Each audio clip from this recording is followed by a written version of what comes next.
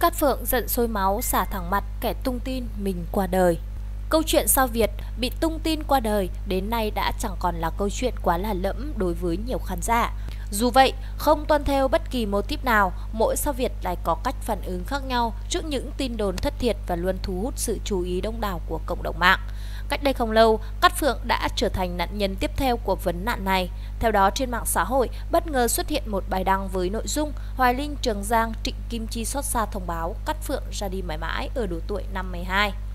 Thậm chí bài đăng này còn kèm cả ảnh lẫn bàn thờ của nữ diễn viên với không gian được ghép chẳng khác gì một tang lễ. Sau khi bị tung tin đồn qua đời, Cát Phượng đã nhanh chóng có bài đăng trên trang cá nhân. Khi chia sẻ bức xúc cho biết nếu tiếp tục tình trạng này thì cô sẽ đâm đơn kiện và mong những người này đừng tạo nghiệp. Những bạn đang tạo nghiệp như thế này, chính bạn gánh nghiệp nặng lắm đó, làm ơn đừng đăng như thế này nữa ạ. Cát Phượng không giấu nổi bức xúc. Ngay dưới phần bình luận cũng có nhiều ý kiến trái chiều khi có người cho rằng Cát Phượng đang không biết được đâu là báo chí, đâu là những trang báo là cai.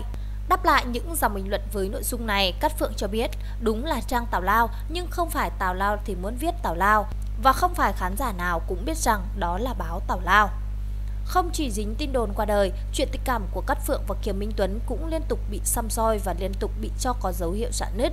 Theo đó, thời gian gần đây, các netizen phát hiện cả hai đã không còn tương tác với nhau trên mạng xã hội. Thậm chí Cát Phượng còn ẩn ý về sự cô đơn, khiến nhiều người đặt ra nghi vấn rằng cả hai đã đường ai nấy đi.